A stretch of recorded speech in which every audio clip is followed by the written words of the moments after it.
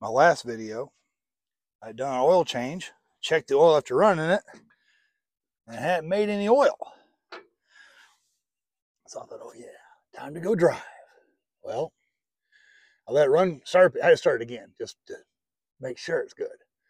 And while it was running, water's coming out here, coolant's coming out here. You can see a drop right there. This cap is, well, it's old. These are big caps. And it's, you see I got coolant right to there. Mine's happy spot is down at the bottom of the neck, but maybe that's because this radiator cap is bad. And it's pitted. There's no slime on it. There's no goo on it. So I don't think it's a head gasket issue. I think it's just old cap. And these are a lot bigger than what most vehicles have. So since surplus ones are brand new, NOS, new old stock, this one came from Mike's Motor Pool. I think $12 for free shipping off eBay with the chain. I mean, who doesn't want a new chain? That's just great. My goodness, it fits tighter.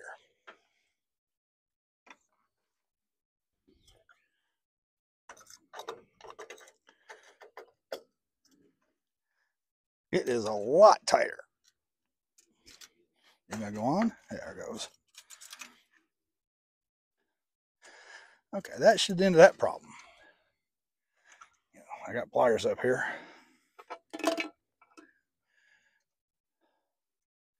I thought after injection line, the air tank replacement, wheel cylinder replacement, brake bleeding, oil change, oil filter change, filters change, I was ready to go driving. Nope. So I'll get rid of that one.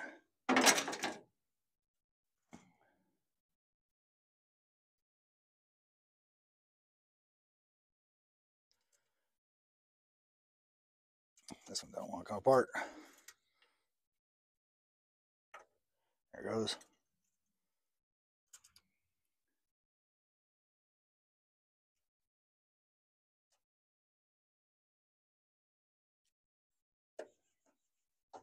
I like the chain.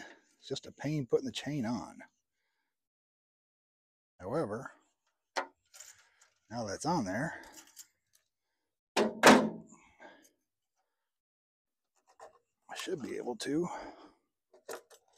Yep, I can take it on and off.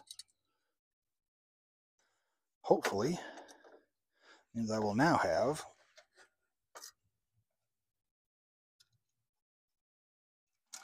no more coolant leak there.